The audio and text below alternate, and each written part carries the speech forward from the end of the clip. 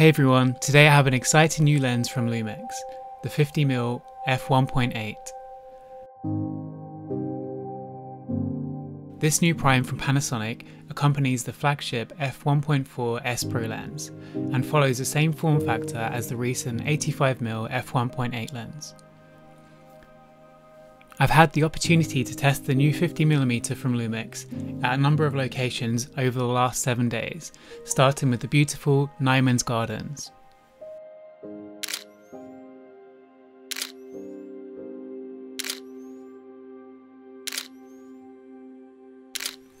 Let's take a closer look at some of the images Laura and I captured. In this first photograph we can see that I'm nice and sharp while the background is soft with the f1.8 aperture. Really nice separation considering I'm standing very close to the wall. I've stopped down to f2.2 here. We can zoom in and see incredible details. Really sharp, literally sharp. I've always enjoyed capturing close-up and wide portraits with the 50mm. I thought this image looked great in black and white with the natural light entering the frame from the left side. We can zoom in and see incredible details inside the flowers. The stamens are super clear and sharp. A few days later, I made my way to Seven Sisters, on the south coast of England. The plan was to capture some fashion lifestyle shots with my friend Tess. I'm using the 50mm f1.8 paired with my Lumix S1R. Phil kindly diffused the harsh light while Tess and I tried out a few different compositions.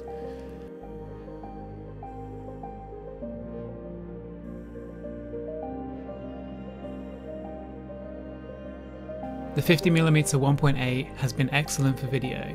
This footage is using the standard profile shot in 5K.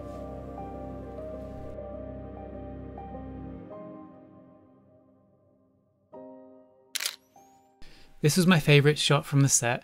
I love the way we can see the model and the environment behind. Capturing the scenery is always important for me to tell the story from the day. We walked down from the cliffs to the beach. These wooden beams made for a great photo. I just felt the light was a little too harsh. A location I'll return to for sunset maybe. This side of the wood provided even lighting and the subtle light streaming through the gaps added interest. The colours worked really well with Tess's outfit. Here we have some more 5K footage from the S1 and the 50mm. Even while moving back and forth, the autofocus is smooth, tracking Tess's eye.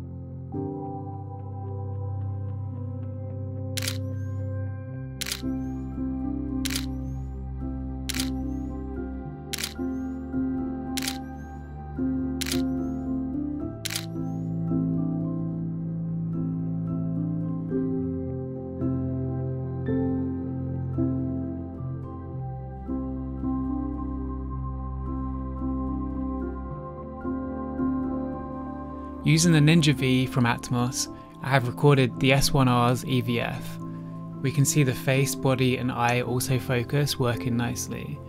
I like to use AFC while always pressing the back button focus.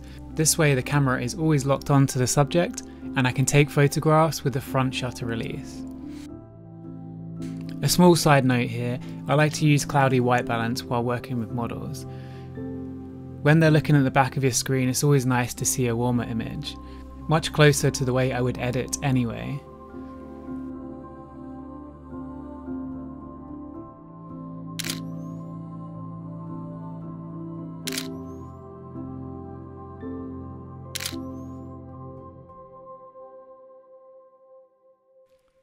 Here I'm moving focus away and testing how quickly it picks up Tess's face and eye.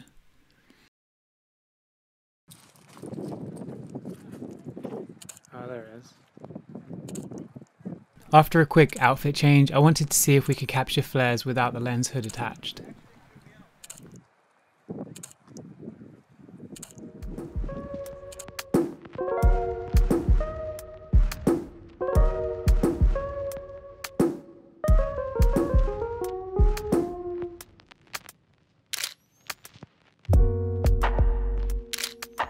The 50mm focal length has always been a favourite among photographers. Film cameras are infamous for being paired with the 50mm, and it's extremely common for photographers to go with the 50mm as their first prime. There's many reasons for this, but I believe its versatility and lifelike rendering to be the two strongest areas. We can capture a wide variety of content with a 50mm, everything from portraits to landscapes.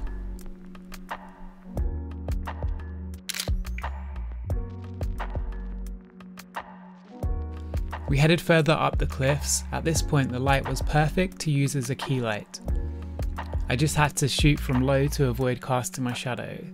Tess created some fun and playful poses which look great with the wide environment.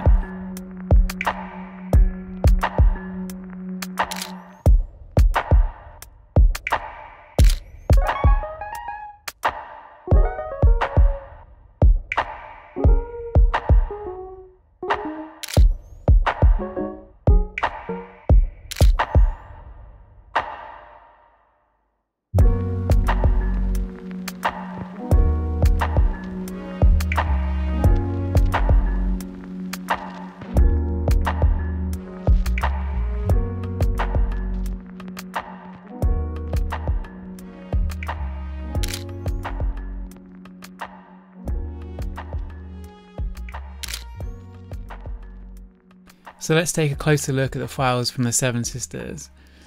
This shot was captured at f1.8 and we can zoom in and see fantastic detail even at the widest aperture.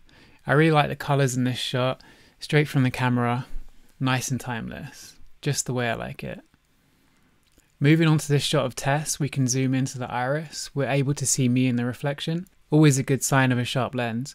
Again, I really love the colours in this shot. So this is the raw file, and this was captured at f2.8. For comparison, I wanted to capture a portrait at f1.8. We can zoom in and see perfect sharpness. The eyelashes are highly detailed even with extreme zoom.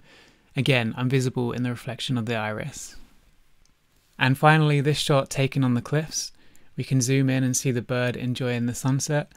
I didn't notice this while taking the photograph, but it's definitely a welcome addition. So this final photo shoot I took the 50mm on was to capture Amy and Luke. I have the pleasure of photographing their wedding next month, and I always enjoy getting to know the couple and taking a few snaps before the big day. We explored a small part of the Jurassic Coast, and I only took my S1 and 50mm f1.8 along with us. I captured a small sequence using the new prime lens and a set of images along the way.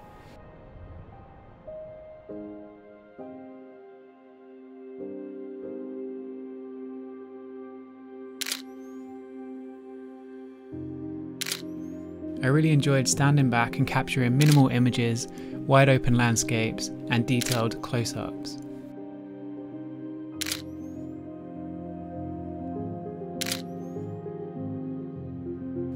So in conclusion, I have put this lens through its paces, using it for all of my professional and personal photo shoots over the last week. It's not let me down, and I can see it being that one lens I always take out for the day. I enjoy travelling light, and as a portrait photographer, I love taking a prime lens with me. I'd recommend this lens to both anyone looking for their first prime and professionals looking to add the 50mm to their S series collection.